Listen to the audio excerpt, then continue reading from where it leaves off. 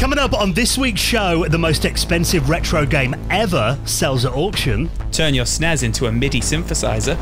And we celebrate the amazing Jeff Minter with our guest Paul Docherty.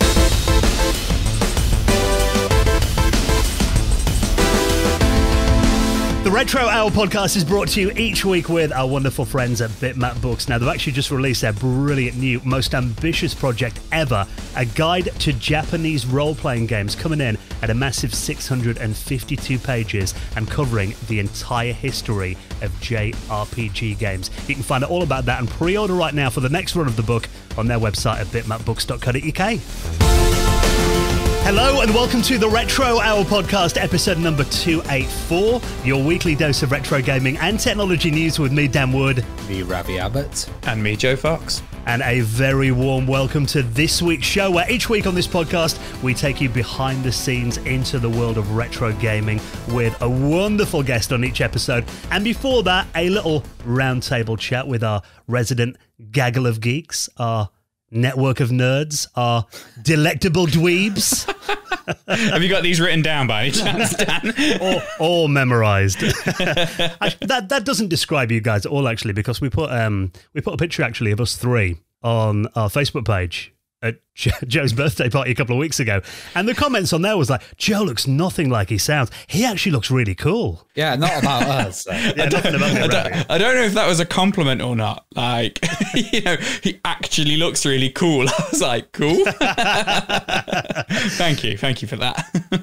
But we do live and breathe retro games, and of course we're going to be talking about all the big stories that have been making the headlines over the last week. One that actually has been everywhere. I saw it this morning on BBC News. It's been all over the place.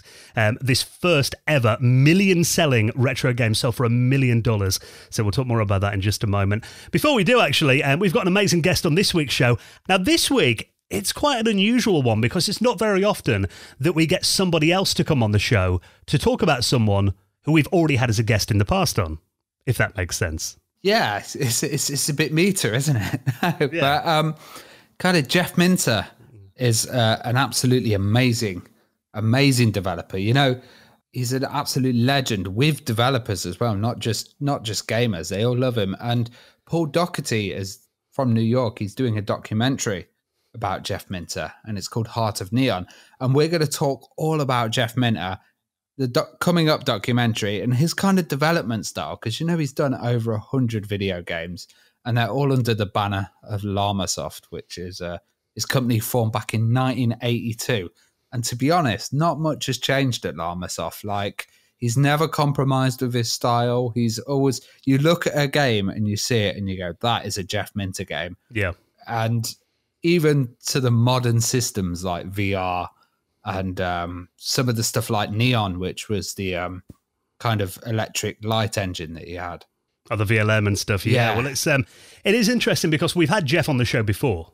We interviewed him at Play Expo in Blackpool about 2 or 3 years ago, and we played that interview out on the podcast. But this, I think, is really interesting because you'll know, anyone that's met Jeff will know he's actually quite a personal guy. He doesn't really talk a lot about kind of what he does outside of just his games. But actually, Paul, he's visited the Llamasoft farm many times. Jeff actually lives on a farm and makes all his software there. And he's kind of formed a close relationship with Jeff. So we find out a lot of stuff that, talking to Jeff himself, stories that you probably wouldn't get to hear. And it's not just about the kind of old days and, the old 8-bit systems as well. If you think about it, Jeff was made the head developer for the Atari Jaguar. So he was involved in the Connex multi-system as well. And our actual guest, Paul, was involved in the Connex. It's really mad, the kind of span of his career and the interest. And also just that complete different development style, like talking about the cottage and where he works. It's completely different to like something like EA nowadays. You've got hundreds of people working in there. Here you've got Jeff, streaming llamas and feeding them biscuits when he takes a break and going to curry houses, but still producing absolutely amazing titles. So yeah, it's definitely going to be a different look at Jeff Minter that you may have not heard in our first interview that we actually did with Jeff himself. And Paul Docherty is coming up, the guy behind the new documentary that's out soon called Heart of Neon, and he'll be on the podcast in around 20 minutes from now. Now, before we get into that, we need to talk, of course, about the Super Mario 64 game that has sold for a ridiculous price this week and has been all over. But let's give a big thank you to our latest sponsor, and this is our good friends at Michel Thomas. Now, Ravi is going to do the rest of this podcast in French. I've been learning it. I'm not that good yet, but it's been really fantastic learning it, and it's been c'est très confortable pour moi, which is very, very comfortable in French. Now, bear in mind, Ravi's only been doing this for a couple of days. It's not, not necessarily the best advert of what this can do for you. But this is an audio-only language learning method that works with how your brain naturally learns, retrieves, and retains information. Now, there's actually 17 different languages that you can learn at varying levels. Foundation, which I think is fair to say, you're at foundation level with your French right now, Ravi? Yeah, I am. Like, at school, I could never really sit down and concentrate and focus on it. And it was, reading out of textbooks, shouting out and repeating sentences. But the way that this works is, being audio, you can stream it or download it via the app and listen to it, like if you're just doing gardening or anything like that. And it kind of works seamlessly. You're sitting there and there's 3 people in the app. So you don't, they're asking questions, they're mispronouncing stuff as well. So you don't feel like you're kind of messing up, you let them do that. And it's just a really nice way of doing it. It's hard to explain, but it removes all the kind of stress from learning. You can just sit back, relax, and it kind of just gets into your brain and you memorize everything. And like all the hard work is kind of done. He talks about the relation of languages. So he'll talk about the English language and the relation of French and, really simplifies it for you. And it feels like your brain's kind of naturally learning and retains and receives this information. And I'd listen to it and I'd go off and then I was like, oh yeah, and I was actually able to recall it really quickly. Well, I love that about it as well, because I mean, like I said, this foundation level, then you'll move into intermediate level to get solid working knowledge of the language, and then you can improve with the vocabulary courses as well, and then insider courses to get you sounding more like a native speaker. And I love that, the fact you said then there's more like, it feels like you're in a classroom and you kind of become the third student in a tutoring session with the course's teacher. So you're learning alongside 2 other students who are also new to the language as well. You're not kind of dropped in at the deep end on your own. It's great because you can build up a base of the languages. And as I said, there's all these different levels, intermediate language builder, vocabulary, but also you can link sentences together really quickly. And that's what gets really satisfying. Straight away, you're able to speak and do sentences. And, when I was at school, there's the phrases that everybody learned, but this is completely different. It's a different method of learning it. And it can fit seamlessly into your schedule. I know you were learning it on the train the other day because it's audio only. You can listen anywhere. Yeah, well, you have to say the words out loud. So there weren't many people in the carriage. So. But yeah, it's really good fun. And Michel Thomas as well. He was actually a World War II veteran, and he was imprisoned in the Nazi concentration camps, and that led him to kind of work with the US Army doing counterintelligence, and that's developed a deep interest of the vast capabilities of the human mind. So he kind of understands an effective way of doing it, and it's a total different language learning method. Yeah, so we want you to try this out for yourself. I mean, Ravi's had incredible success already. Joe and I are going to be trying it for next month as well. So I'm going to try Italian. I don't know what Joe's going to try. I'm going to have a stab at German because I did German for 5 years at school and I can't even say hello. So we'll report our progress next month. I was going to say, I'll see if I do better with this. So we want you to join us on our journey though as well. Learn a language for good with the Michel Thomas method. And actually you can start your language journey right now with an incredible 25% off. All you got to do is nip onto their website, www.michelthomas.com. That's THOMAS.com, and just use our discount code RETRO at checkout, and you can claim 25% off any Michel Thomas course. And of course, I'll link that in our show notes at theretrohour.com. Now, I don't know about you guys, I've been seeing this story absolutely everywhere this week. Super Mario 64 has sold for a record-breaking $1.5 million at auction. Yeah, I didn't get it. Before we get into it, can I just say, like, this is a cartridge from 1996. So, like... They made 11 million of these. It's not a rare game. Yeah, what was it, mega rare? Or what's going on, Joe? I'll explain. So... Yeah, Super Mario 64, 11 million copies. It is not a rare game by no means. It's a sought after game because it's Super Mario, and the Mario games generally, genuinely hold their value. But essentially, the reason this is sold for so much, or it's getting so much hype about it, is not because of its rarity at all. It's because of the condition of the game. So it's been graded by Wada Games, and it's been graded as a 9.8 A++ rating, which means it is in both near perfect condition and its seal is intact, classed as like new. So essentially, it's in almost perfect sealed condition. It's 9.8 out of 10, essentially. We call this new old stock, basically. Yeah, it's 25 years old. It's not going to get better than that, I guess, is it? Yeah, so it's not the fact that the game's rare or anything, it's the condition of the game. So essentially, somebody's paying $1.5 million for the cardboard and the seal, which is crazy to think because I remember us buying Super Mario 64 brand new for my uncle for Christmas, in like 96 or 97. And it's crazy to think that I've held one of them, and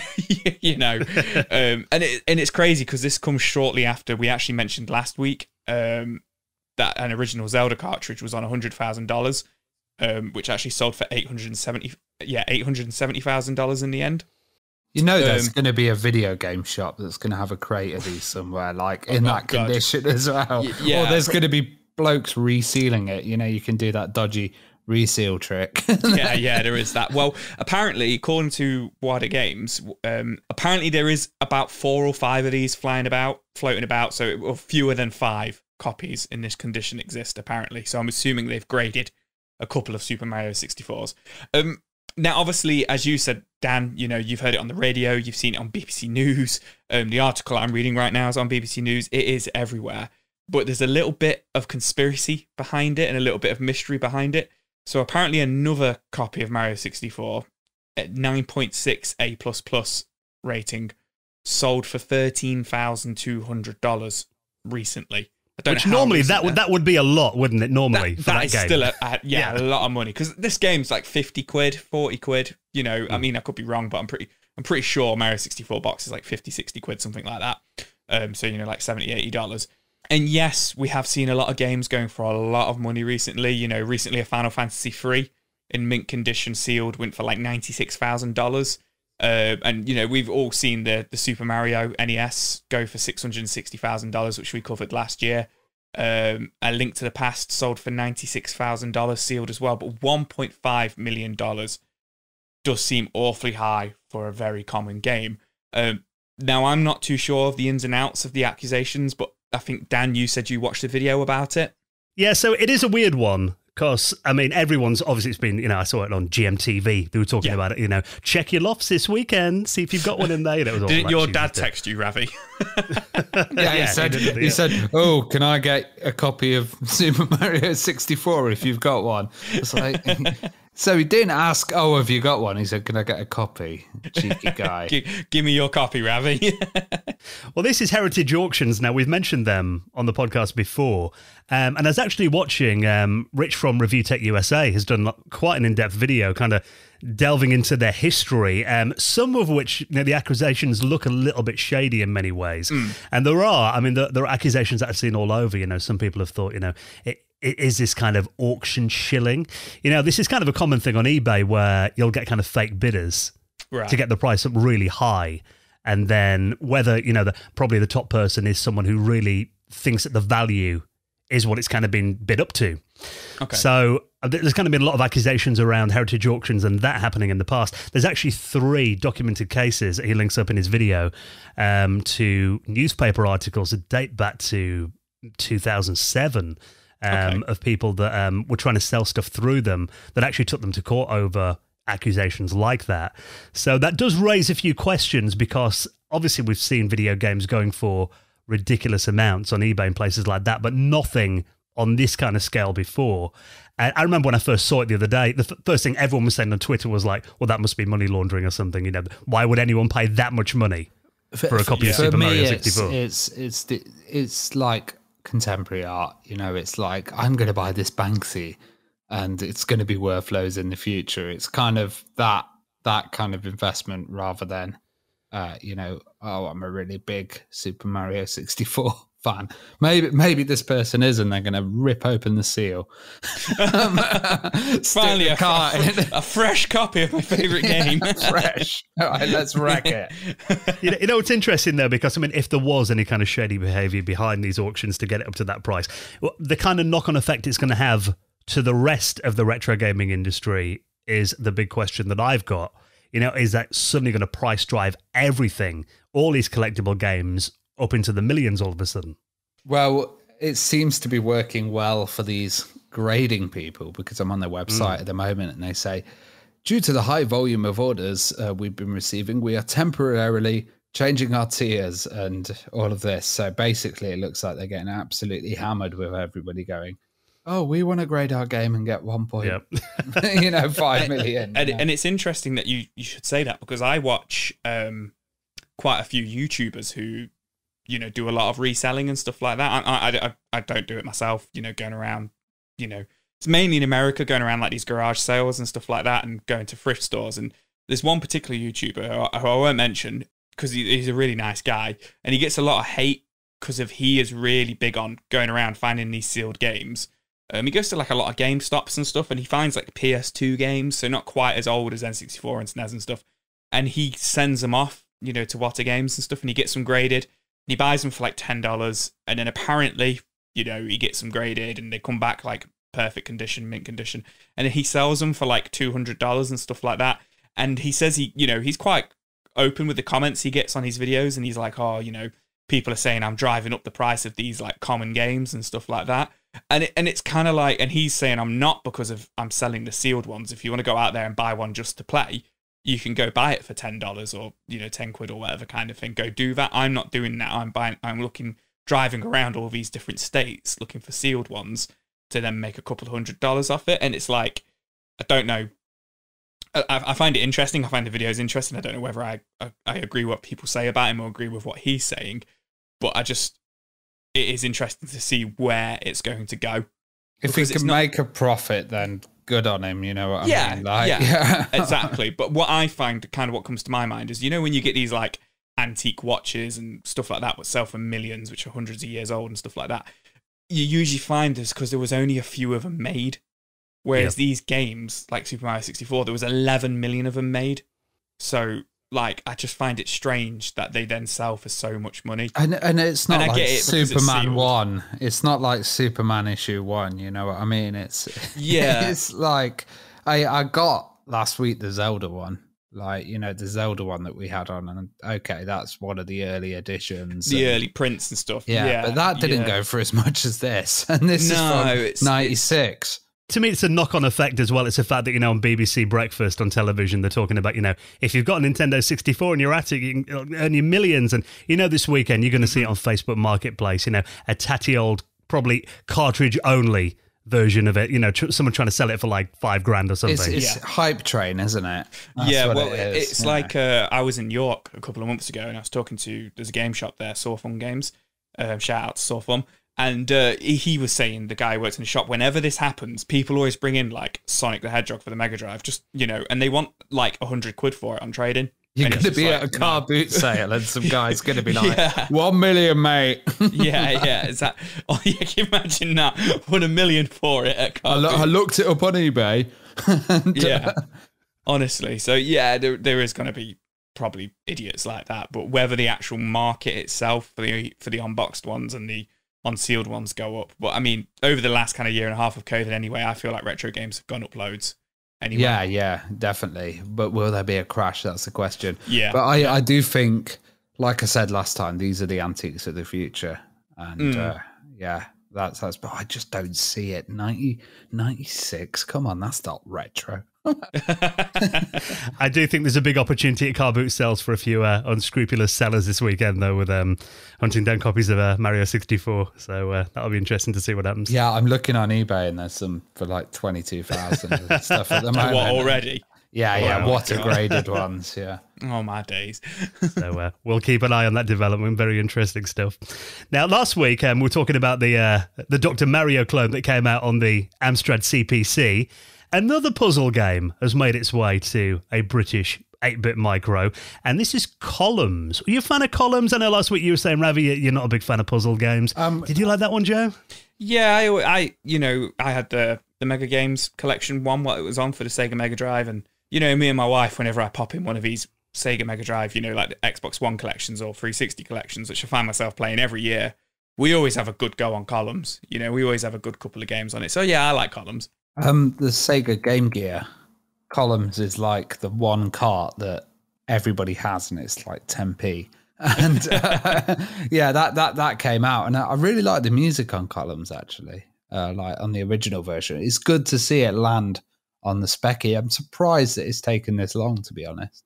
Yeah, I mean, it does seem the kind of game that obviously it is very basic gameplay.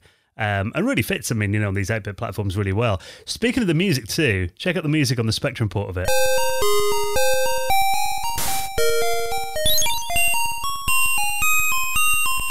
It's quite hypnotic, isn't it?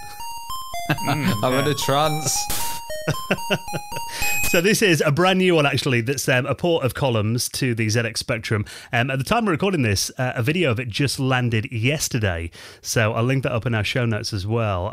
It looks like a really faithful port, and you can actually download it for free for either the 48K or the 128K Spectrum.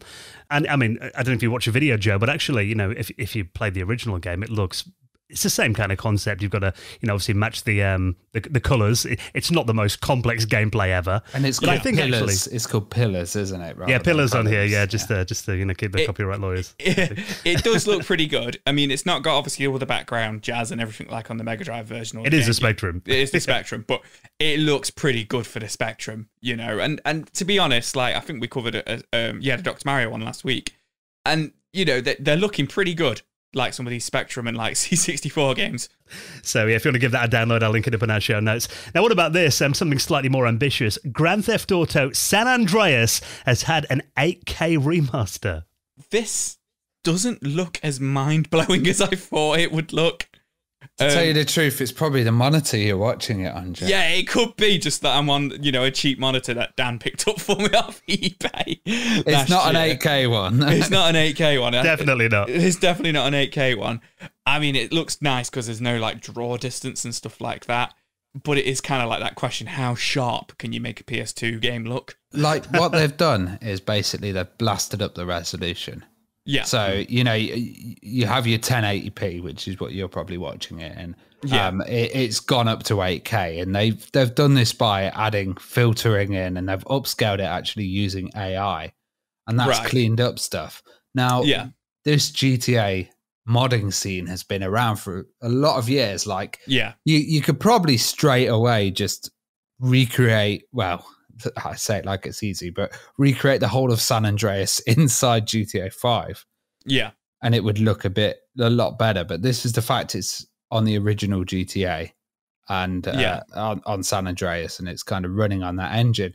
Now, this modding scene, I remember using a program called Image Tool, IMG Tool back in the days. And we used to do stuff like update all the road textures to look like 4K road textures, and you'd have we'd update all the signs so it was actual advertising for companies. You can have like skins of different cars, and I remember the Back to the Future mod. The DeLorean in there and all of that. So this is kind of like that, but it's just pumping that resolution to mad levels. You know what it probably is as well? It probably is my monitor Like, that's massively a part of it. But they've not done a comparison, or at least on the video that I'm watching of this. And sometimes your memory gets distorted at how good the game looked when you used to play on CRT.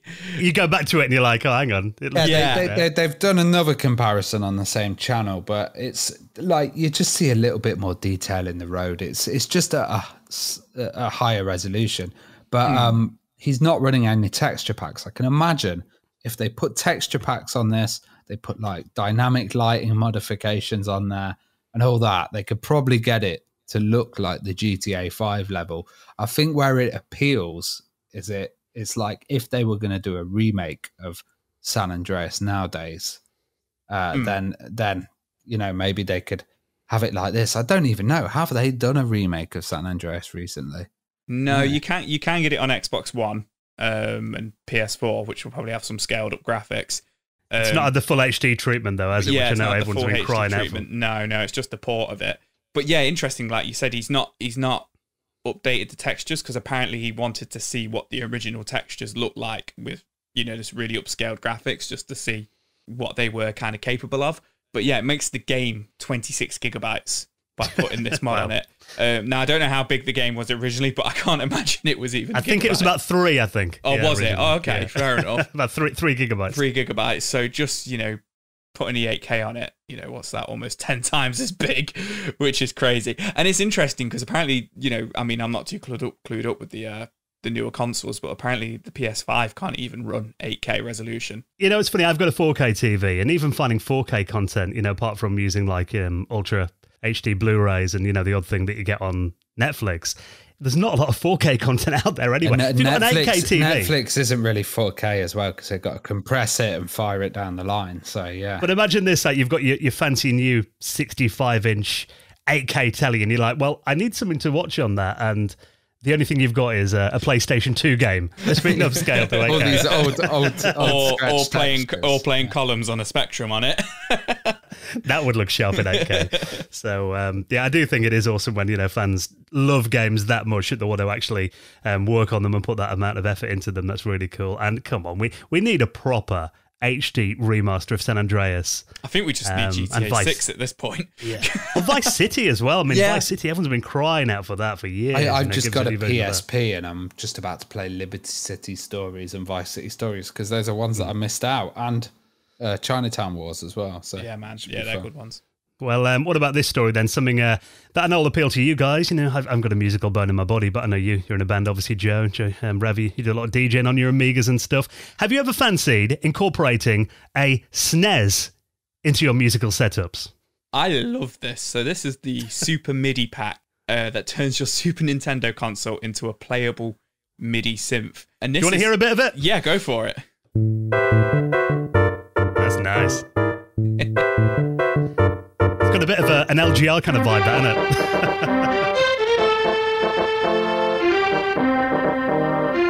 it? So this is actually coming out of the Super Nintendo. Yeah. So this isn't emulated, is it? At all? No, this is using the Super Nintendo sound chip. The main thing that's actually so it's a MIDI controller, so you can have like keyboards attached to it. You could have a kind of MIDI input device, but it's also output. It's an actual cartridge, isn't it? The cartridge goes into the Super Nintendo, and then that's got like the controller ports in the top of it for like the keyboards and stuff, hasn't it? Yeah, it's interesting because he's using this like little micro USB adapters that go to MIDI.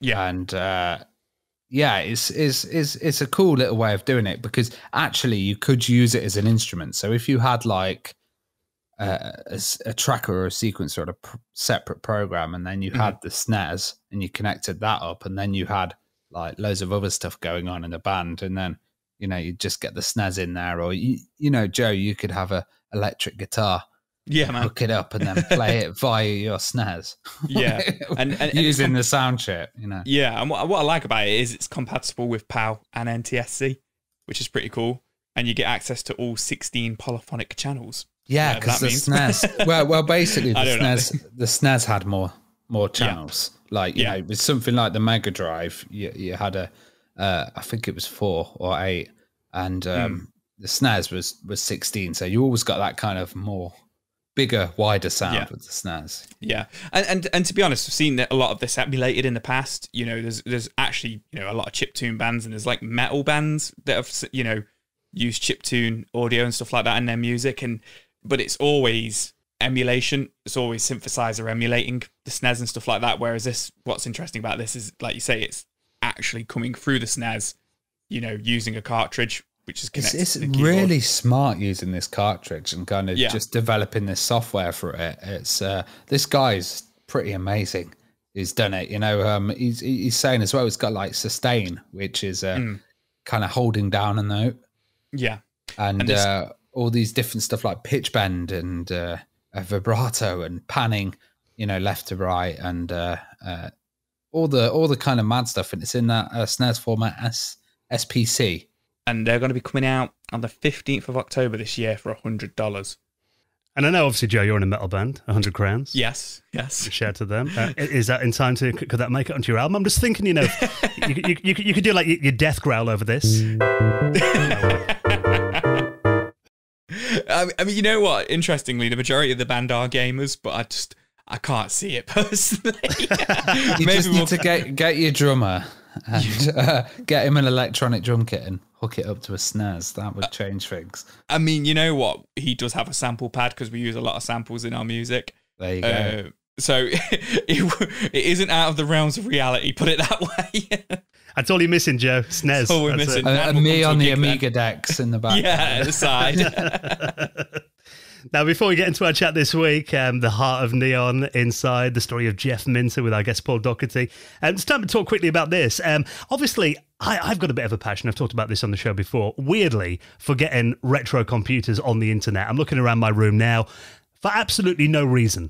I've got my Commodore 64 hooked up to the internet. I've got my Amiga 3000 next to me online as well. But actually, modern websites don't work all that well on these, 30, 35-year-old computers. But now someone has changed all that. Yeah, so this is pretty amazing. I love this channel, Action Retro. And what he's done is, any old system that uses basic HTML, he's created a kind of interface. And it means that you're able to strip everything out that causes problems like JavaScript, that modern thing, and stuff like CSS. It's really hard to find kind of old sites that work. I know a lot of people that use Amiga. They're like, oh, this site works on Amiga, this site works, and then a lot of others. Like 10 websites. Yeah, about 10 websites. But this guy, he's done an amazingly smart thing. He's used the readability AI from Mozilla, and that actually scans the page. And I think it's for helping people with readability. And what it does is it finds what's actual text in the page, so it won't like find adverts and stuff. And then he's managed to create with PHP an image viewer as well, so you can actually see the images in an old format that your machine's going to be able to view. And he's actually viewing it on Mac Web 1.1. And the first thing that he's created is FrogFind. So you can go to frogfind.com, and that basically strips out anything that you search in the search engine, and you can view the site. And that's like a portal to the internet to use these old things. And then he's got 68K news as well, which is wonderful because it's a news site with headlines, and it's all in basic HTML, which means, he's a Mac guy, but it'll probably work on anything with a browser pretty much. Yeah, even an old Netscape or whatever on Windows. It is good, though, because, like you said, what he's really doing is he's stripping out all the modern bloat on websites and just reducing them to what a website would have been in, 1995, which is great that you can view that on your old machines. But outside of that, there are actually some advantages of browsing news sites in this way. I don't know if you guys have ever tried to browse local newspapers' websites. The amount of pop-ups, the amount of adverts and stuff that just covers all the articles. But using this, it gets rid of them all. Oh, I'm looking at the retrohour.com at the moment. And a site that's not bloated. No, but also, you have your links to your MP3s, and it all just works perfectly. It's really amazing, actually. It is cool. I know, again, thinking of, privacy, I imagine it probably pulls all the cookies and the trackers and everything out as well. Yeah. So, I mean, there are advantages to doing it that way. And obviously, the speed of loading pages too, outside of, looking at it on your old 486. But yeah, very cool project. So I'll link that up. And everything else we talk about, all the stories will be on our website at theretrohour.com. Now, before we get into our chat this week, talking about Heart of Neon, this incredible new documentary all about Jeff Minter, let's just take a moment to give a big thank you to another huge supporter of the Retro Hour podcast, and this is our dear friends at ExpressVPN. Now, obviously, when you go on the internet these days, it kind of feels like, privacy has been eroded more and more, and we're taking more risks every time we go online. Whether you think about it or not, I mean, your connection probably won't be interrupted by hackers. Your data probably won't be used against you, but can we be sure about it? But if you're not using the internet without ExpressVPN, it is like driving without car insurance. Why would you take that risk? Now, Ravi, as long as I've known you, you've always been a huge advocate of privacy and protection, and you've used ExpressVPN for years now. Oh, I absolutely love it. And, it's so easy to have. You just set it up. I set it up on my PC. So as soon as I start up, it goes onto ExpressVPN. And now things are kind of opening up a little bit. People are starting to go to hotels and airports and cafes. And I'd say they're probably the worst place for security to a hotel that's not updated its internet for a long time and really doesn't care. Someone could, with a lot of technical knowledge, basically hack you and with a bit of cheap hardware and, all your information and your banking stuff that you're doing, don't log onto your bank when you're on one of those networks without some protection from ExpressVPN. And, it does act as a online insurance. It creates a secure encrypted tunnel between you and your device and the internet, so hackers can't steal your personal data. And also, it's got really, really powerful encryption.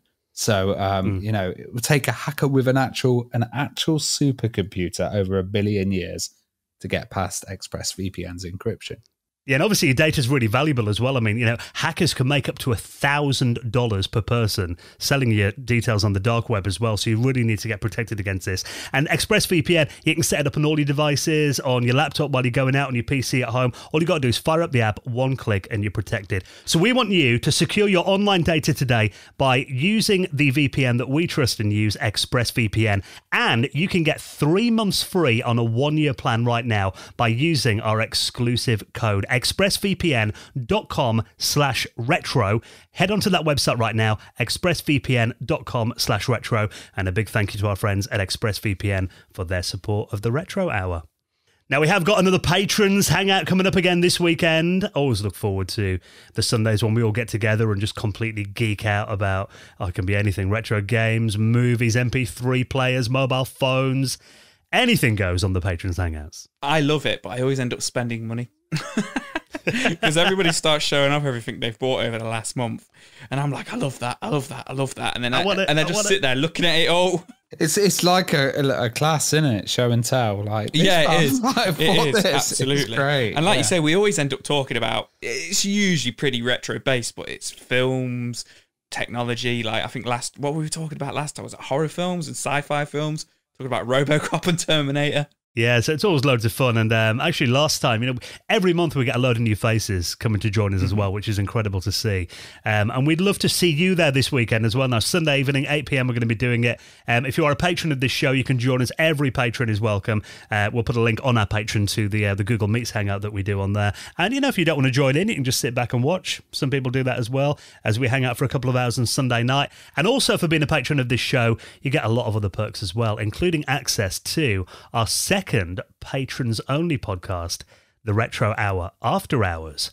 That's always fun to record. Oh, it's good. Yeah, we're actually going to be doing an episode. This is going to be another one where Joe shines. We're going to be doing an episode on the Joe SNES. Always shines. Thank you, Dan. Yeah, we're going to be doing our SNES memories and favourite SNES games. So Ravi's had to dust off SNES emulator.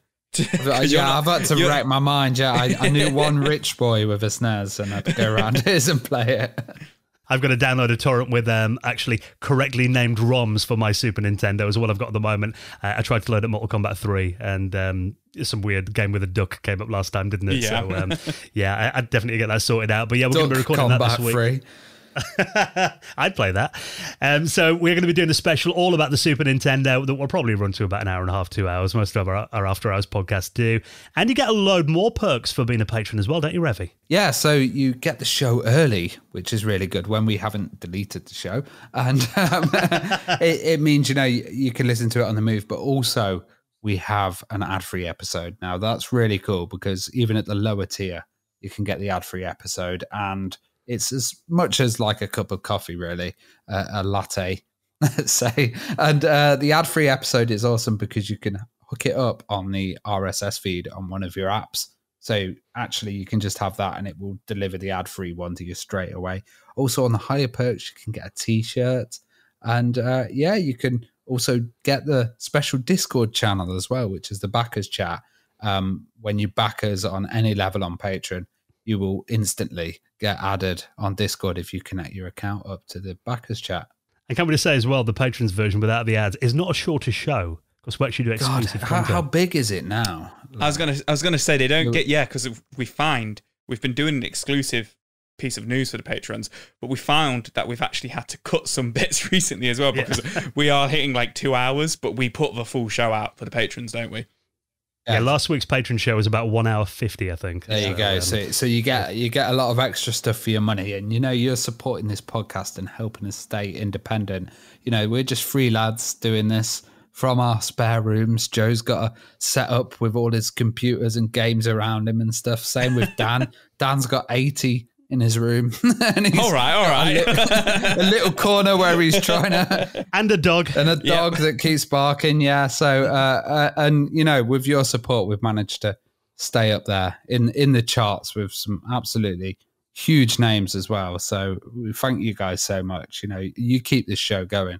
Absolutely. And we'll give you a big thank you by mentioning you in the Retro Hour Hall of Fame, the most prestigious high score table in the world of retro gaming. Like this week, a huge shout to Pokedex, Joel Foman, Gavin Bunnett, Peter Savage, and Paul Thompson, who all made donations into the running of the show. We massively appreciate that. And if you'd like to do the same, you'll find it on our website at theretrohour.com. Now, just time to quickly give a shout to this week's Retro Gaming Shop of the Week. This is where each week we give a mention to an amazing retro gaming store suggested by one of our listeners, because we like to, keep these businesses going.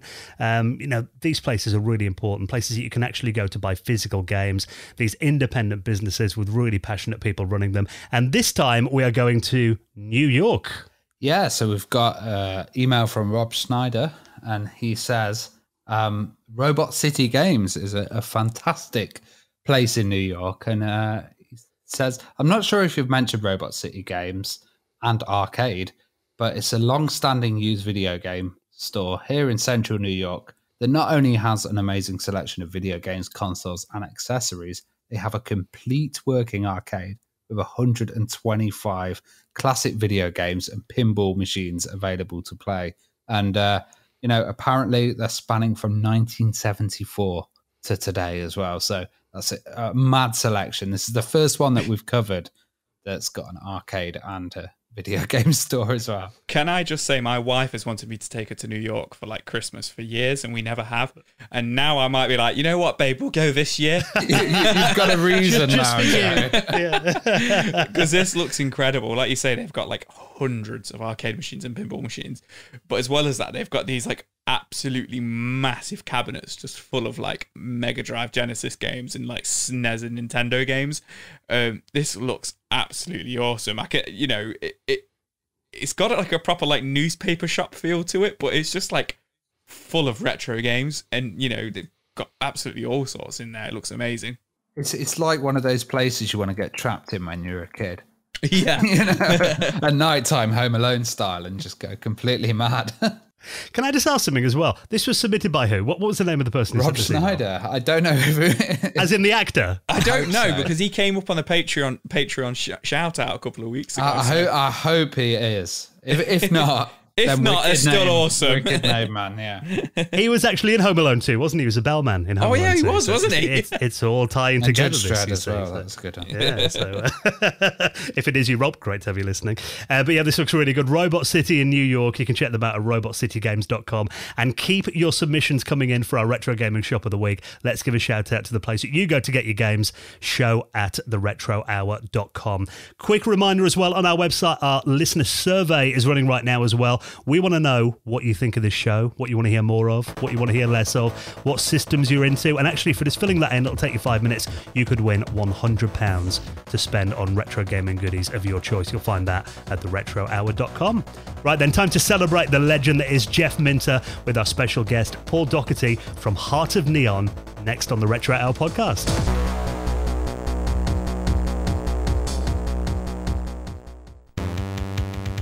You're listening to the Retro Hour, and I'm here with Paul Docherty, and we're going to talk about Jeff Minter, the amazing developer.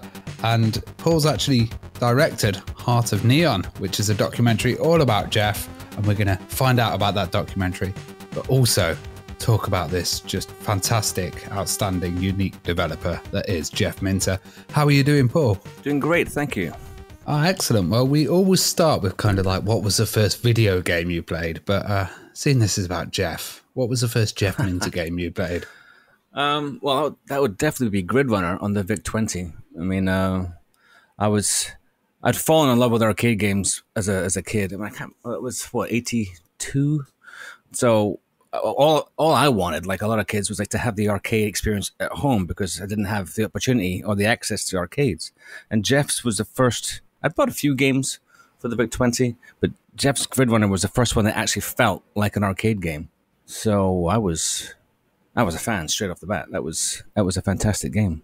And did you have a background in filmmaking then? And were you interested in that when you were young? No. I mean, no. I had a background in film watching. My dad was a huge fan of gangster movies, and he got me into Martin Scorsese. And then, yada, yada, yada, 20 years later, I considered going to film school because I was no longer in the video games business, and the question was like, well, what do I do next? Like, well, maybe I should try films. And I went to film school thinking I was going to be the next Martin Scorsese, and I didn't. But I got a new career in filmmaking. I edited TV for a while, and this is my first feature documentary. What kind of stuff were you doing on TV? I saw you were involved in a kind of Pink Floyd, a look at the background of Pink Floyd and other stuff, Dune as well. Right. Well, yes. So I started out working for American filmmaker Ken Burns. His company was like right next to the place where I went to college in southern New Hampshire. So I worked on documentaries and moved to New York. And so I do mostly, I started out doing long form documentaries about social issues and historical stuff. And then to supplement my income, because there wasn't a whole lot of work like that, I did animation too. So I did the animation for the making of Wish You Were Here, the Pink Floyd documentary. I also did animation for Genesis, Some of the Parts, sort of like a reunion doc about the band Genesis. And in terms of editing, one of the first films I had edited myself was Jodorowsky's Dune, the story about Alejandro Jodorowsky attempting to make Frank Herbert's novel into a feature film and failing dismally. So it's one of those films where you already know what the end is before you start watching it. So the challenge there was to make it an interesting story. And that was a lot of fun. That was a film that I pursued because I saw them. They announced that film at Cannes. They announced they were going to make it at Cannes Film Festival. So I hunted down the producers and badgered them for 6 months until they got me an interview with the director, who turns out was looking for an editor anyway. I just want to do animation. I just want to get my hands on Mobius's storyboards. They were legendary 3,000 storyboards that Mobius did for the film, and I just wanted to see them and maybe do some animation with them. And then the director said, "Well, how do you feel about editing the film?" And I went, "What?" So I worked on that for 8 months until they ran out of money, basically. Well, that's great that you've got a background, especially doing stuff like that, because a lot of video game documentaries come out, and a lot of them are quite rough, and they're not the best quality. But this one just looks fantastic. Well, thank you. Why do you think there's not been any like Jeff Minter documentaries previously, or really big looks into Jeff? Well, I mean, Jeff's one of those niche figures in the games industry. I mean, Jeff was niche in a niche business back in the 80s anyway. I mean, it's not that people don't know who Jeff is who are gamers. It's the people who aren't gamers don't know who Jeff is. So it's harder to get, non-gamer filmmakers, for example, interested in somebody like Jeff. Jeff's a quiet guy. He's not really out to make a big noise. The games that he makes are a little intimidating, I think, to non-gamers or to young gamers. I don't know. Jeff's fans are a specific kind of people. I think you'd agree with that. Yeah, definitely. I mean, why did he stand out to you in particular then? See, I've been a filmmaker for a while, and I was casting about for a project to make on my own. I'd worked for a few directors, and I figured if these idiots can do it, then I should be able to do it. I'm working for the wrong people. So I was considering lots of different stories in the video games business. I wanted to tell something that sort of spoke to the way video game development was like when I was involved and how it's different from now. So trying to bridge the past with the present of video gaming. I was considering doing a documentary about id Software and Doom, for example, until somebody pointed out to me that their son thought that Doom looked terrible. He thought the graphics were horrible. Oh, wow. And, all right, that's going to be a challenge. And then I was talking with Gary Liddon, pitching some ideas about, and he said, well, why don't you do a story about Jeff? Jeff's career has spanned the entire history of the video games business, more or less. And I went, that's a great idea, but I live in America and he lives in Wales, so it's probably not a good idea. And then we talked about it off and on for another 18 months. And then after a particularly bad job, I went, screw it, Gary, put me in touch with Jeff. Let's make this happen. And that was 2016, April 2016. I'd had a Skype chat with Jeff and Giles, and he said yes. I'm still trying to finish the film now. But it took me, after Jeff said yes, it took me 18 months to get him to give me a date to come and visit him. But it happened. Who's Giles as well? Giles is Jeff's partner in crime. Jeff and Giles are both Llamasoft. Giles is a programmer, an excellent programmer in his own right. He's more like a systems guy. I mean, the film, in a large part, goes to explain how Giles's part fits into Jeff's bigger picture. I mean, Jeff partnered with Giles in 2005 for a project for the Microsoft Xbox 360 called Neon. I don't know how familiar you are with that story. He had a 2-week deadline. Jeff, being no dummy, knew he wasn't going to be able to do it himself. So he'd been friends with Giles on the message boards and on the internet for a while, knew that Giles was a good systems programmer, and then said, how do you feel about helping me make this happen? The deadline's really tight. What do you think? And Giles jumped in with both feet, and that partnership was so successful that it became a business partnership that exists today. Well, we've had Jeff on our podcast before, and I can completely relate to what you were saying then about, taking 18 months to actually get a date off him. I think it took us about 3.5 years, and we had to grab him at an expo because, he's such a busy guy. He's got a lot going on, obviously. Yeah. But what was it like when you approached him then, and how did you kind of talk him into it? Was he a bit like, because I know he's a very humble guy. Was he surprised that you wanted to make this movie? Well, I don't know how to answer that because Jeff doesn't really talk about what he thinks. I mean, so to be fair, Gary Liddon is a mutual friend of ours and Jeff's. I worked with Gary Liddon for a few years in London back in the 80s, and he's been really close with Jeff since then. And he basically talked me up to Jeff, put us together, and coordinated the Skype call. So by the time I spoke to Jeff was sort of already on board. Him saying yes was no problem. Getting him to commit to me actually showing up at his farm was the problem. And he never said no. He never changed his mind. He just was doing Polybius and was busy, and he didn't want to have his flow interrupted, and he's a pretty private guy. Giles is the one who didn't really understand what I was doing. I still don't think he understands what I'm doing. He doesn't understand why somebody would spend so much time and money making a film about him, which is fair enough. Well, why do you think Jeff stood out from those others in the Salamander Software days? Jeff understands why arcade games back in the day were excellent. He understood then and understands now what makes a really satisfying arcade experience. He takes that knowledge, and then he combines that with a fundamental understanding of the hardware that he's programming in front of him and then just make something, I mean, perfect's an exaggeration, but he makes something really excellent out of those two pieces of knowledge. He's an excellent programmer, and he fundamentally understands what's good about arcade games. So back then, when the video games started coming out for, Quicksilver and Imagine, it was largely hobbyists who were making these games. So they were, talented amateurs. And granted, Jeff was a talented amateur, but he got it in a way that a lot of other people didn't. I mean, and Andrew Braybrook got it, and Archer McLean got it.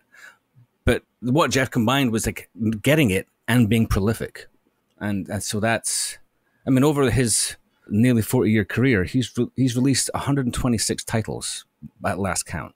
He's done most of the conversions for porting from one platform to the other himself. Very rarely has somebody ported something to a platform that wasn't his. And like Atari Age have done a couple, and he loves them. But most of the stuff there aren't many programmers that I could think of, that anybody I've spoken to could think of, who have made that many individual titles on that many platforms over that long amount of time and is still doing it. You know what I mean?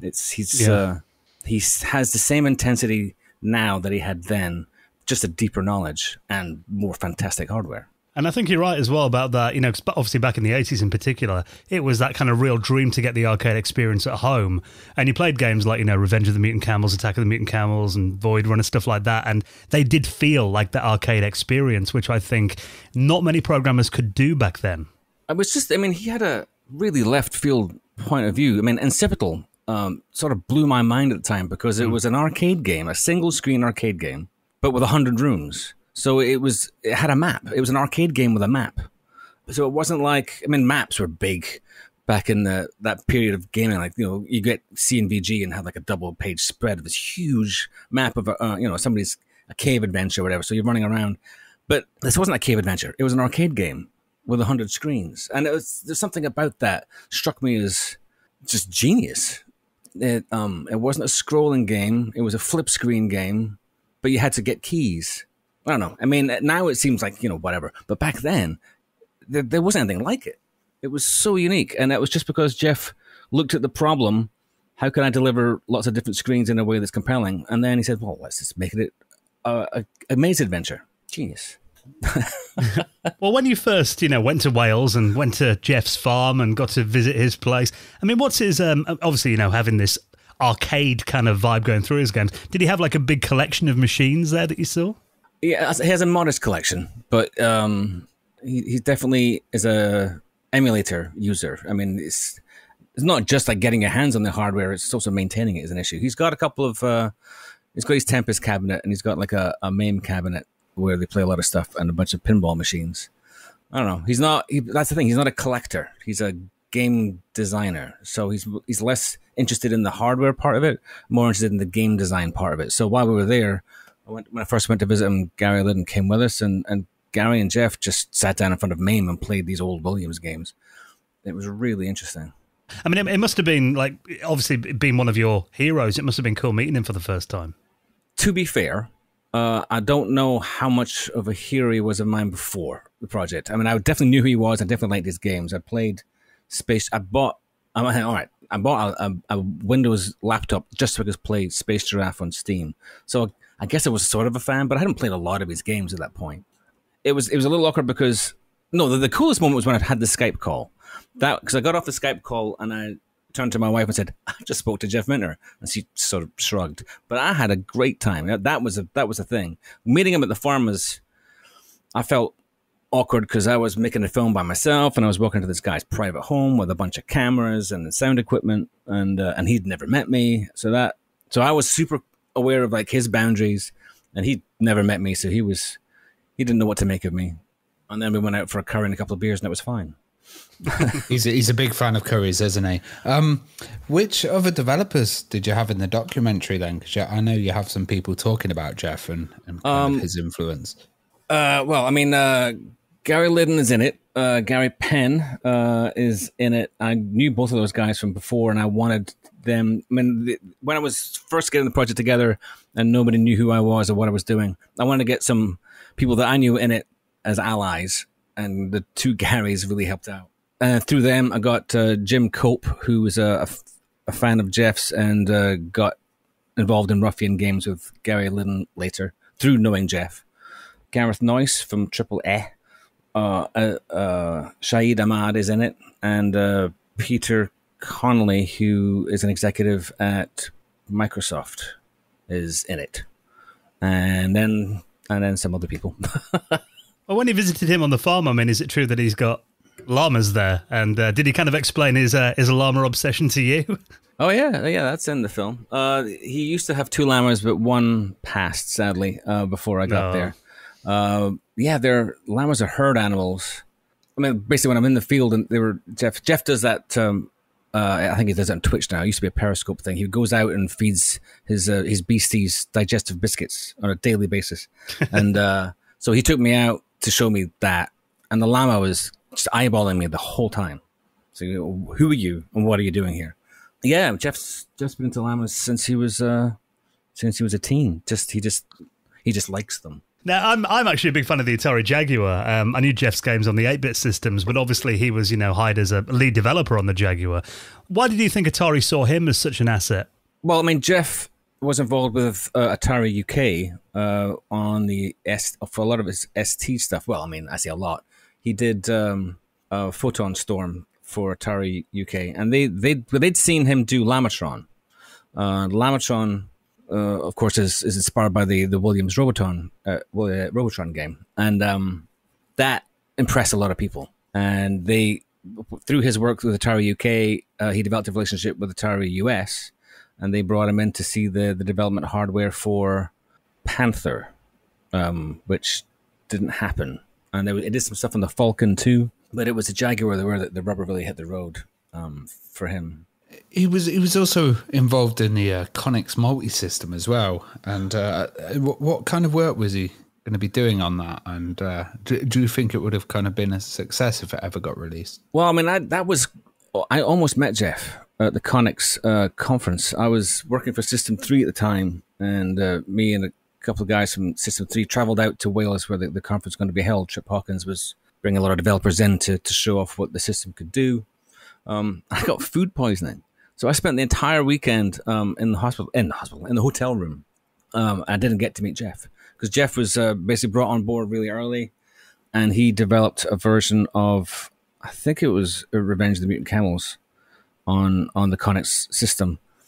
The hardware was okay. It wasn't super revolutionary, but it was okay. But the fact that they couldn't follow through and deliver it to the market means it wasn't going to be successful. There was not enough support behind the manufacturing of it. But Jeff was on board.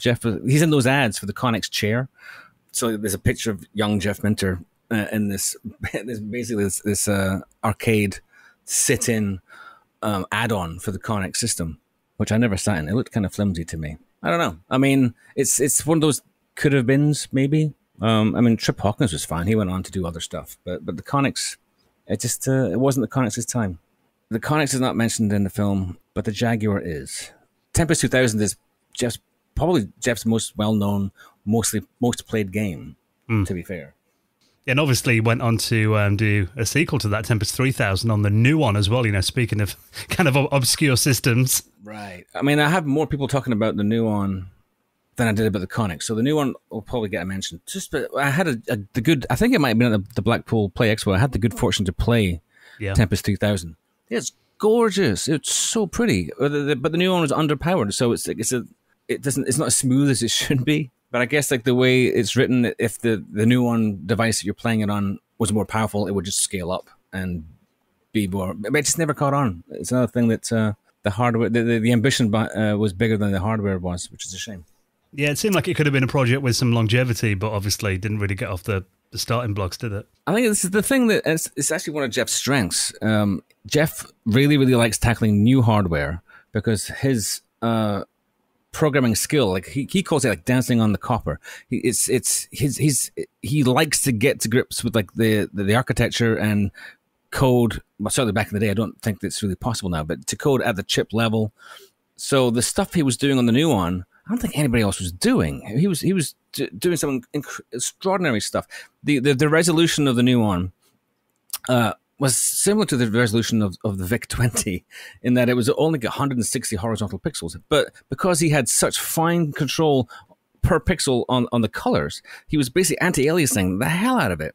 So it looked like it was higher resolution than it actually was. I might have like the resolution wrong, but it was certainly a very low resolution for a game system at the time. So he was doing stuff that other people couldn't do. So Jeff was wringing the best out of like this hardware that was probably too complicated to work with in the first place. I think that was possibly the issue why some of the systems didn't make it, because the software wasn't there, because there's only one Jeff Minter. I love that kind of phrase, dancing on the copper. I think that's great. And another part of the games, which always gets you dancing, is the music behind the Jeff Minter games. Right. The music combined with the kind of visuals just puts you into a different place. And how important was the music? Well, I mean, not every Jeff game has music, but the Jeff games that do have music are generally excellent. I mean, they're all excellent. They're generally excellent examples of combining audio with video. I mean, it's isn't necessarily a musician himself. He's played instruments before in the past, but he doesn't call himself a musician. But he has an excellent ear, and he designs his games with like a tempo in mind. I mean, when you're designing a level in an arcade game, it's sort of similar to editing a scene in a film. It has a tempo, it has a rhythm. You hit these beats. And if you think about designing levels in arcade games as having a tempo, incorporating music into that makes sense. The other thing is that Jeff has a lot of friends who are musicians. So people like Gribbles and Corruptor who are giving Jeff music because they love him, they also know Jeff's sensibilities. So there's a perfect storm of Jeff getting music from fans and putting them into, who are creating music to fit into a Jeff game. And then Jeff, who has a musical sensibility, taking this music and making it work even better. I mean, the soundtrack, Gribbles did the soundtrack for Moose Life. It's one of my favorite video game soundtracks. It's just great. And it fits the game perfectly. There's something about it. And you think of something like Tempest 2000, and obviously, I mean, they actually released the soundtrack to that on CD, didn't they? Because it was such, epic. Yeah. Oh yeah.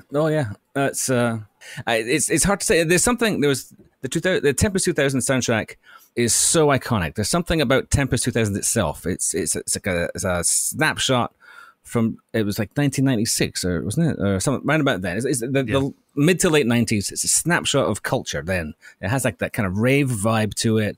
It's like that Gareth Noyes described. It's like one of those rave flyers you used to get. It's colorful. It's bright. It's brash. It's stylized, sort of futuristic, but familiar at the same time. And there is something about it when you're playing it. It's like you almost go into like a trance because of the music's pumping away, and you got those like exploding neon visuals everywhere. It's an incredible experience. Well, that's the thing about a lot of Jeff's games, if not all of them. A lot of Jeff's games require you to get into that. Was it Shahid called an alpha state? You got to get into the zone and let Jeff's visuals and music wash over you, so that you're the eye of the storm. When you're thinking about what you're doing while you're playing a Jeff game, you're always going to lose. You have to kind of get in sync with it. There's Jeff's Grid Runner for Minotaur Arcade Volume 1. That game's brutal.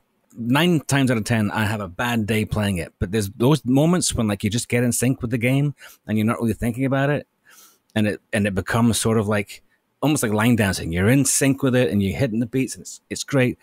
I go really far. But sometimes Jeff's games are just confounding. So is that kind of how Llamasoft works then? It will be mainly Jeff and Giles, and then other stuff kind of comes under the umbrella, and musicians, and then that creates the team. It's Jeff and Giles, and then Jeff used to go on for his 8-bit games. Jeff would go on to CompuNet. I'm assuming you remember CompuNet. Yeah. And just sort of like put the word out. I'm looking for some sprites for an arcade game. Anybody want to donate something? That'd be great. And that's sort of the way the music works. He doesn't want to go to that well too often. He doesn't want to take advantage of people. That's why there was no music in Minotaur Arcade Volume 1. It didn't need it, but he understands people like to give him stuff, and he doesn't want to take advantage of that. He doesn't people sort of get paid for the like Tempest 2000 soundtrack was released in a CD. You can get the soundtracks to Jeff's more recent games on Bandcamp. I think it's called like the Llamasoft Musicians MOO, and you can get Polybius soundtrack on there, and the Gribble soundtrack's up there too. Tempest 4K is up there, I think, or TXK. Sorry. It's funny that you mentioned actually that he was kind of, modest or a bit shy about asking too much, because, the amount of musicians who work on video games that will give their right arm to be featured in a Jeff Minter game is probably endless line of them. Yeah, I don't think Jeff would believe that though. Jeff's a pretty humble guy. Yeah. he's a humble guy that he knows he's excellent, but doesn't want to go on about it. Well, I'm quite interested in kind of behind the scenes at, Llamasoft and Jeff's farm when you went there. What was kind of the environment like then? I mean, did it seem like a busy place? Was it, a lot of work going on? What was it kind of like when you were there? It's so if you've ever seen a development office or been to one, it's not that. It's the opposite of that. It's a small freehold in a remote part of Wales, and he has his set up in a barn. I mean, it's just a refinished barn. It's like it's got couches and a TV, but it's referred to as the barn. And his bedroom's upstairs, the kitchen's next door. It's that he lives there. Everything is an extension of him. It's not. It doesn't feel like an office. I mean, I was a freelancer when I was doing graphics back in the 80s, and it's basically the same setup. You get up, you have a cup of coffee, you walk to the workroom, and you start doing work. And that's basically Jeff's life. And then, like, when he's done, he'll check his email, he'll go walk 3 feet from his computer and watch some TV. Everything's right at his fingertips, but it's not an office. There's no receptionist. There's no sign over the door. There's no cubicles. It's a partially finished barn with some comfy couches and a lot of plushies. I mean, it's very, very low-key, very casual. And there's a really nice cadence to Jeff's life. I've only been there twice, and so I've maybe spent a total of 5 days in his company on the farm. But like, the rhythm of the day is he gets up early, feeds the sheep, comes back, has his morning coffee or morning tea, gets a bit of work done, goes out, sees the sheep at lunchtime. I mean, it's just a really nice day. And then once or twice a week, you go get a curry. It's just nice. I gotta say, I was quite jealous of it. It was a really nice environment. Definitely not like those kind of crunch environments when you're in a development team with 200 people or something like that, and lots of pressure. Right. Well, I mean, it's not to say he doesn't take his deadlines seriously, but it's definitely not It's not. I mean, I've been to offices where there's no windows, and it's just a bullpen where like there's 20 people all working in the same room. It's definitely not that. And that wouldn't be an environment Jeff would thrive in. I mean, he was in a cubicle when he worked at Atari. I mean, he did all right, but it wasn't his first choice. And when Atari basically closed their doors, he moved on. Well, some people I've known have described Jeff's games a bit like a kind of drug trip. I wouldn't know, of course, but kind of looking at the designs, you get stuff like in the corner of your vision and like approaching from the side of the screen and places that you usually wouldn't expect it. And that creates a really stimulating experience. Do you think it takes a certain approach to design to create that style? A lot of it is, to answer your question directly, yes. I mean, he creates procedural games, sort of. I mean, it's scripted to a degree. There are points. Take for example, Grid Runner, Minotaur Arcade Volume 1 Grid Runner. So you've got a grid, and like the bad guys for each level are specific, but how they and what their activities do on the grid are specific. But how they actually move once they're triggered is always random to a degree. Like, so there's a behavior, but it's not like when I used to play Nemesis at the office, System 3, like it's once you know the pattern, you can beat it. Jeff's games have a rhythm, but it's not a pattern. So like, these guys are going to come into the grid at a certain time. I know when they're going to come in, but I don't know where they're going to come in. And that's the thing. And Jeff's games are like that, where like what to expect more or less, but it always comes from a place where you're not expecting it. Like Polybius is like that. Polybius is, some of the levels are really intense. There's a bit in the later levels where like there's lightning will come down from out of nowhere, basically. But it sort of tells you on the grid that you're flying on, it tells you where it's going to land, and you have like this a split second to react. So Jeff doesn't cheat you. He doesn't hit you without giving you some kind of warning. It gives you these cues. It could be an audio cue, it could be a visual cue, and it's your job as a player to pick up on those cues, to learn the cues fast enough to survive. And some people don't like that, which is fair enough. It's but the kind people of who like do like it love it. There's an intensity to Jeff's game design that expects you to keep up. That expects you to do the work, to learn how he doesn't like. He in the interviews that I did with him, he does say people just complain because there isn't a tutorial that explains everything in the game to them, and that's not what Jeff's about. Like, he wants you to. Part of playing a Jeff game is the element of discovery. He's not going to hold your hand, but he's going to give you enough clues and enough information to learn on your own. Space Giraffe is an excellent example of that. It's got such a gentle learning curve, and yet it goes so far. Moose Life is another one. It has a really gentle learning curve. The first 20 levels are sort of arguably really easy, and then it just all the things. So he's taught you like these 12 different things over the first 20 levels, and then level 21, 22, they're all on the screen at the same time. So he's giving you enough information to deal with it. Now it just raises the stakes. So, like, looking at Jeff's games, they look a bit like kind of contemporary art or even a demo scene demos, Yeah. Where does he get a lot of his influence from? Demos and artwork. He and Giles both have a taste for the demo scene. I mean, he's been guest at a few demo scenes over the years. It's more specifically to do with the look of his games is more specific to do with his light synth work. Jeff has been developing light synth technology, as he calls it, since the 80s. Since he did a demo, a 1K demo that you could type in. It was like a magazine listing, and you could type it in, and then he turned that into something called Psychedelia, which you could buy. And basically, he has always been fascinated with the idea of like lights moving on a screen in time to music. Long before visualizers were a thing, he had one on the VIC-20 and this Commodore 64. You moved it with a joystick, and it wasn't in sync with any music. You had to move the lights yourself, but there was a very small audience for that. But it's something that he was being very, very passionate about since the beginning of his career. The film is about this. It's called Heart of Neon because Jeff developed this light synth technology to the point where it appeared on the Xbox 360, and it was called Neon on that. It was a light synthesizer that you could play like an instrument. If you plugged in 4 controllers on the Xbox 360, 4 people could manipulate the video in time to the music together and play like a band, which sounds a little esoteric and weird until you try it. And then you go, oh yeah, this is great. It is absolutely fantastic. The thing is that most people don't know you can do that. Unless you've read Jeff's blog on his website and seen the instructions, you wouldn't know that because Microsoft didn't really care. It wasn't something they were interested in supporting. And then on later versions of the Xbox, that functionality just disappeared because Jeff wasn't involved anymore. But Jeff always had an issue with trying to get people to buy this light synth technology because you don't know you want it until you've tried it. But, why would you try it if you don't know you want it, sort of thing. So to be able to leverage this technology, he's put it at the heart of every game he's done since 2005.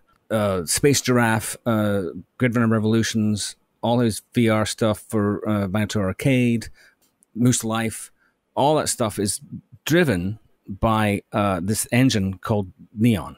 And it's a very specific aesthetic that ties in with Jeff's vision of moving light in time to music in a tempo that stimulates the audience. So like at the back, Tempest 4000, it's basically sitting inside his Neon engine. All that psychedelic stuff that streams past you as you're playing on the grid, that's Jeff. And that's his aesthetic. So to say he was inspired by laser light shows back in the day, go to the planetarium and see like the Pink Floyd laser show, stuff like that, sort of thing that he grew up liking as a kid. And that sort of percolated in his brain as he's gotten older, and he likes to sort of evoke a trippy sort of experience for people who wouldn't do that normally. It's a safe trip, he describes it being. You can unplug, you can put the joystick down, you can unplug your TV if it's too intense, but if you like it, you can go all the way. Space Giraffe is the most intense psychedelic experience I've ever seen in a video game.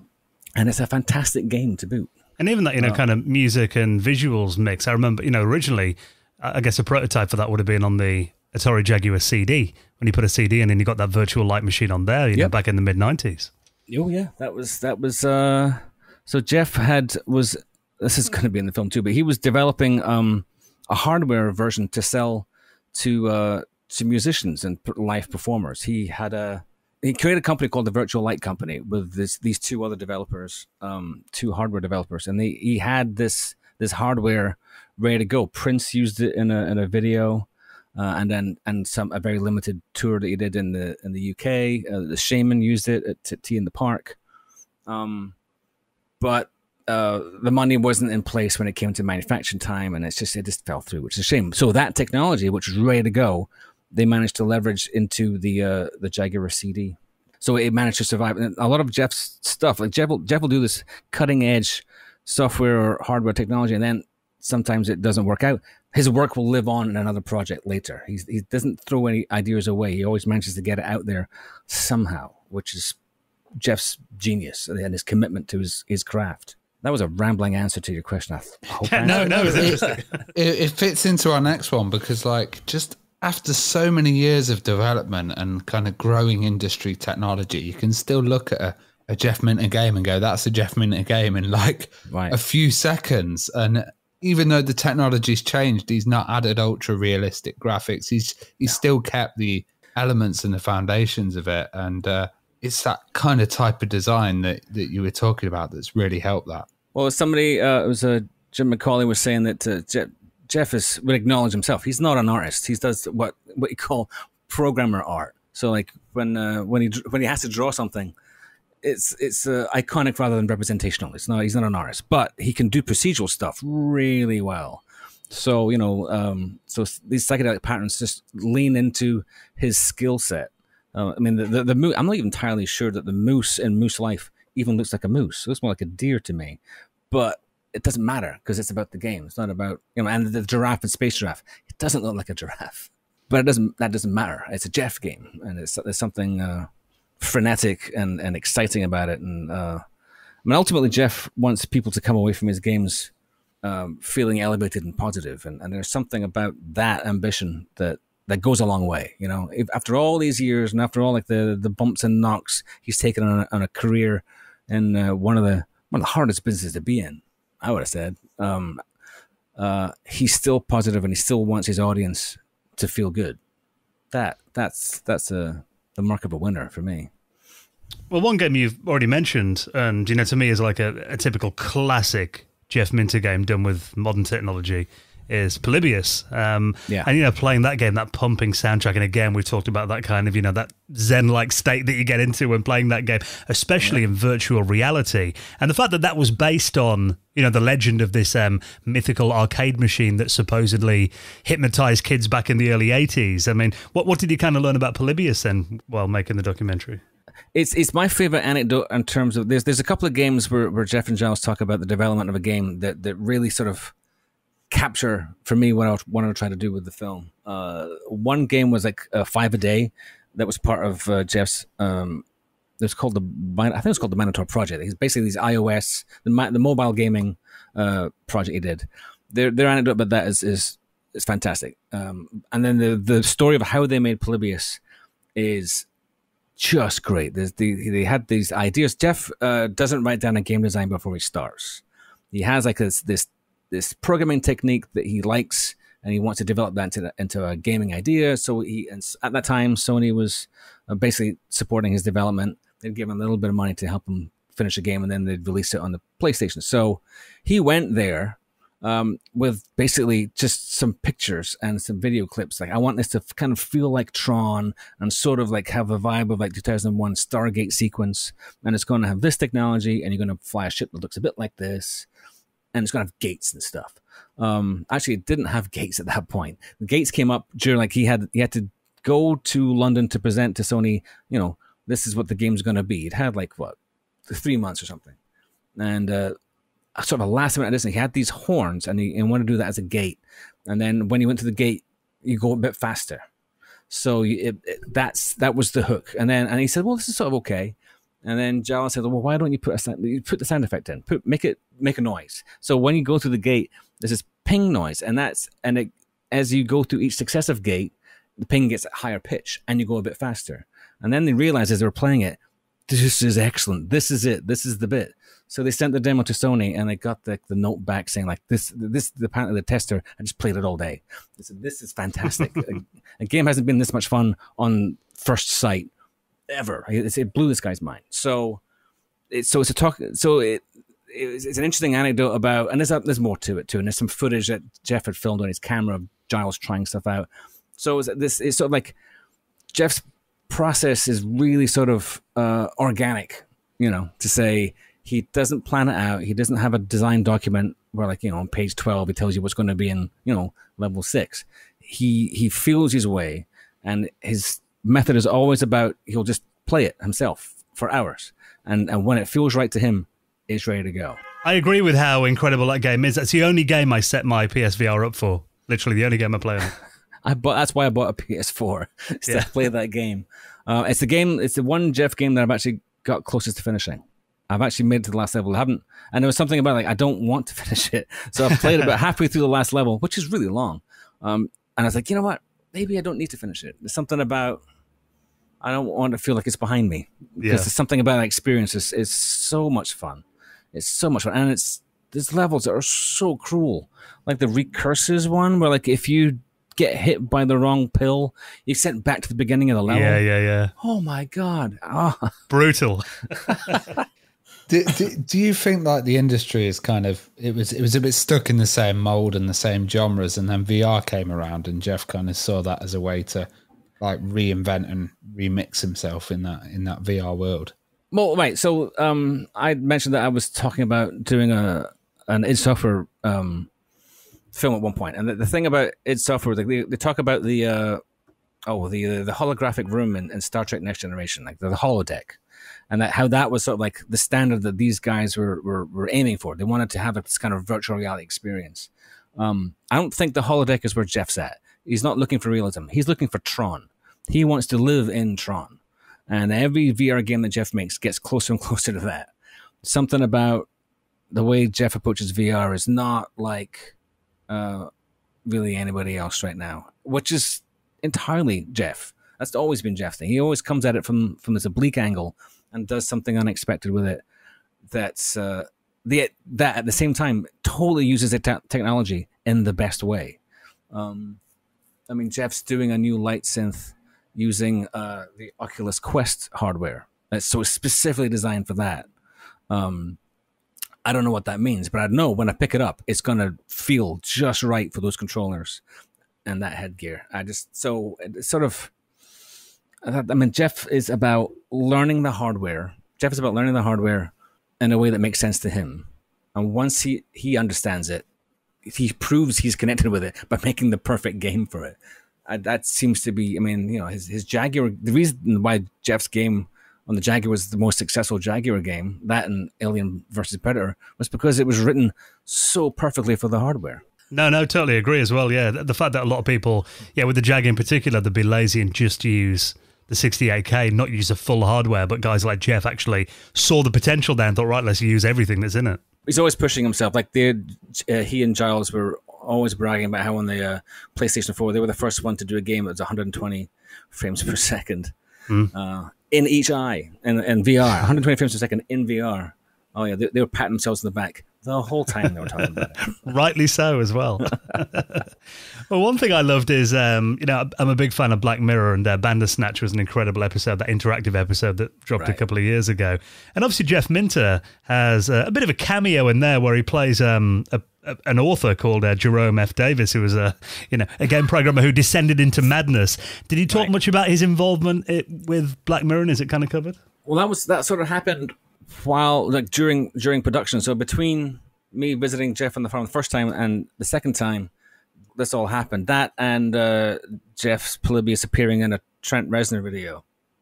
So just for a brief second I thought, oh, Jeff's blown up huge, and then it all subsided again. So Jeff's really coy about that stuff. He wouldn't tell me what it was. It ended up Gary Liddon told me what happened, because I guess Jeff takes his non-disclosure agreements very seriously.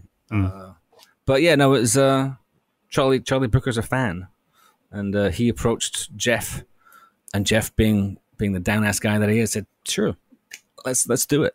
I haven't seen all of it. It's a movie as a game, so there's bits of Jeff's thing that I haven't seen yet. But yeah, it was interesting that they cast Jeff, and Jeff had a great time on set, and he had basically another memory and a long career of memories. So yeah, he didn't say much because Jeff doesn't say much. Jeff is most articulate when he's talking about his games.